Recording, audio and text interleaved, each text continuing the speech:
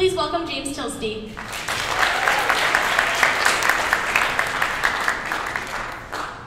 So, like Shivani said, I've been a member of Forethought for the past 4 years.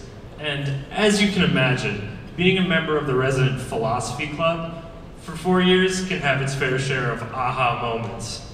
You know, I'd been more of a casual member my freshman and sophomore year, but my junior year, I really found my footing in the club. I remember there's days I'd come home and go tell my mom, "Hey mom, did you know time is an abstract concept created by humans to measure the change in objects? Time exists independently from the universe." To which my mom would reply, "Why'd you get a 71 on your last physics test?" Which admittedly was probably the reality check that I needed after tearing a hole through the fabric of time in a Clarkstown North classroom.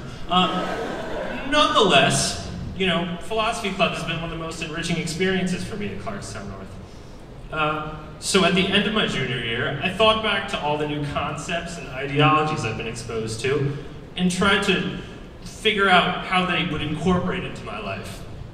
I mean, sure, I had debated the intrinsic value of a human life, had Michael Conti attempt to explain to me the bending of space-time, and could someone coherently describe Schrodinger's cat? It's like when you put a cat in a microwave and it's like dead and alive at the same time. It's just weird. I'll spare you the details. Yet, as I tried to process all this newly acquired philosophy into a more profound understanding of the world, I was drawing a blank. And I mean, I wasn't drawing a blank because I hadn't learned anything in Forethought. I mean, the discussions had exposed me to so many new perspectives. The issue was, a lot of these perspectives were so contradicting and foreign to me at the time. Digesting all these perspectives into one cohesive idea I could incorporate into my life, it wasn't something that my 18-year-old mind was really interested in at the time. I mean, I got like APs and stuff, and now I have to be like the living personification of philosophy. Like, what am I doing with my life? However, I soon realized that the sum of all these ideas wasn't really as complex as I'd thought. Basically, I decided that nothing I do or say really matters. I don't matter. Forethought taught me that I'm such a tiny, minuscule blimp on the face of the universe that it's just a matter of time till everything I do is eventually forgotten. And that's a good thing. Let me explain. I mean, just don't get me wrong, at first that was like a really bleak and daunting premise to accept into my life, and I started to question my choice in extracurriculars. But after deeper thought, I liked my own irrelevance. In fact, I embraced it.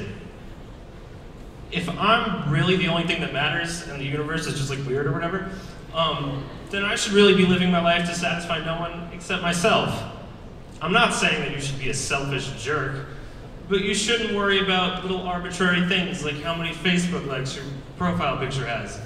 I mean, not to get like too Bill Nye about this, but we live on this rock that's hovering in a vacuum and hurtling around like a flaming ball of hydrogen every second of our lives. Does that like scare anyone else? I think it's kind of terrifying. How do we not just fall off the side? It's a sphere, like, okay.